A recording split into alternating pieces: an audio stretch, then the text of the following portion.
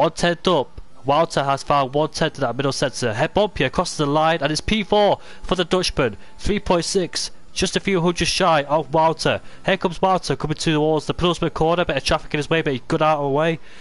Now to the final corner we go. Let's see what lap time it is. Is it going to be pole? No, it's not. It's P2. And it's a massive margin as well. 3/10 between Total P's and Walter.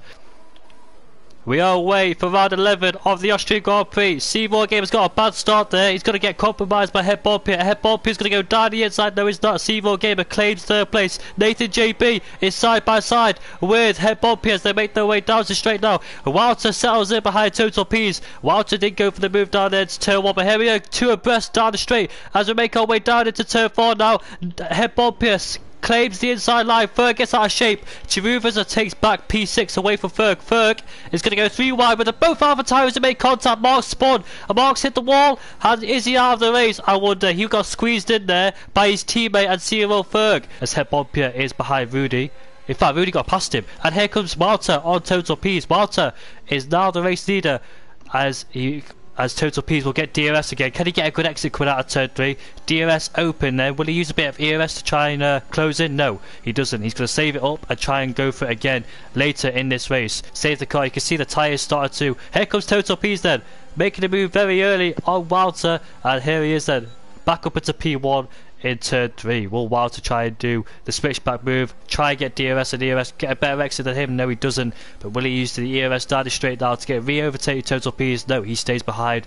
So it's his turn to try and save the battery. Marginal gap. And set to 2. Fergan, I think that. Oh, that's a massive crash. And that's going to bring out a safety car. And I think now we're going to see everybody diving into the pits. Anyways, he in control of a safety car restart. He has to make sure he doesn't brake accelerate, and is his decision when to go. And is it now? Yes, it is. Now here we go then for the safety car restart. And who's got a good restart? Look at Seymour Gamer behind Walter there. Will he make a move into turn 1? He thought about it, but no, he doesn't. He stays behind Walter. Now he's vulnerable towards Rudy.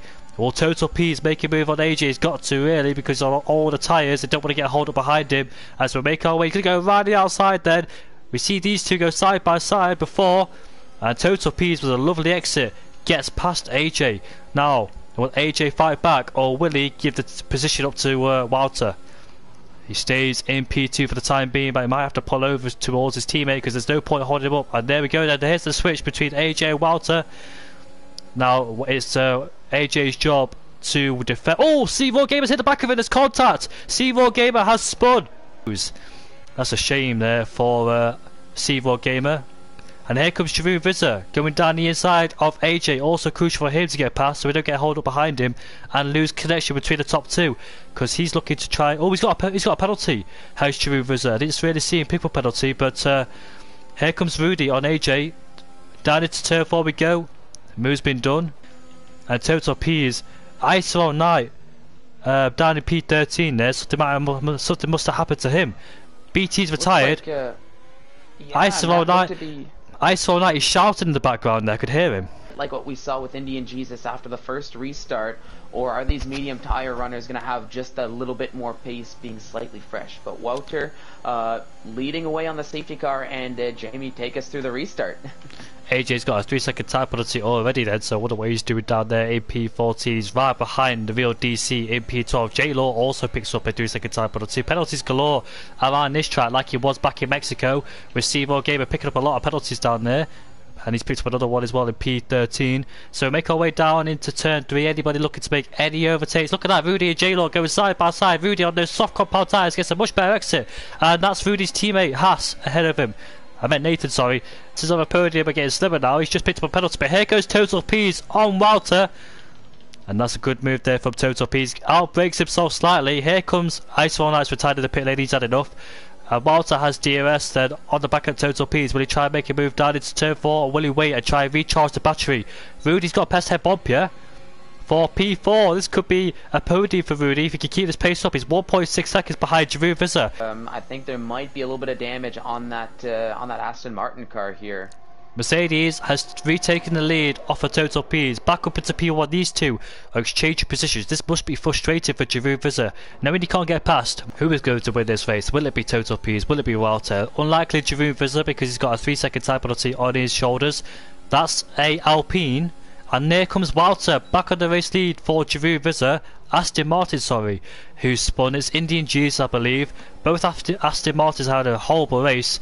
But look at that, Walter's run out of ERS on the straight, and here comes Total P's back for the race lead on Walter. Giroud Vizza sitting in P3, absolutely frustrating. There's no way he can get past unless those two make a big mistake. Of course, a fine line to take there. You've got to, to quote Fernando Alonso, you got to leave space. But of course, if you're leaving just enough space, that's definitely the tactic. Is now Wouter back ahead of Total P's, a yellow flag in Sector 1. I think that was Jaime that had a moment, as he's going very slow on the exit of Turn 1. But Wouter in the lead of the race. Oh, well, right as I say that, Total P's with the DRS going into Turn 4. He retakes the lead of the Grand Prix here on lap 32. Mid corner once again seems to be a bit of a kryptonite for Nathan here this evening, as it's another spin. Wouter, meanwhile, retakes the lead of the race. We'll see if Total P's can come back at him this time around once again. Looks like we saw last lap, Total P's getting the overtake done going into Turn 4. So once again, they're switching positions. Wouter taking the lead, but just can't seem to hold on to it. And Rudy is in P4, looking pretty in there on those soft compound tyres. Total P's can see the flashing light on the back of Wouter's car. And here he is there, they go side by side, but Total P's backing out to get the DRS for the next straight, which he has. Around the outside goes Total P's. DRS is enabled. Wouter does not have DRS. He's going to be vulnerable if Giroud Vizza gets close to him. And will Giroud Vizza go down the inside into Turn 4? No, he doesn't. I'm surprised he send it down the inside, but bearing in mind he's got a 3-second time penalty, so I don't expect him to do so. Mark is going side by side with head bumpy. Mark's trying to go down the inside of the tree. The tree stays in P6 there, ahead of Mark.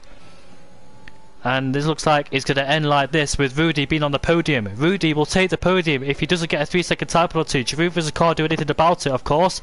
Head bumpy is still behind AJ. AJ up into P5, but he's got penalties on his name. Around the final corner, Total P's will come across the line to win the Austrian Grand Prix ahead of Wouter. Giroud Vizza will finish in 4th behind of Rudy.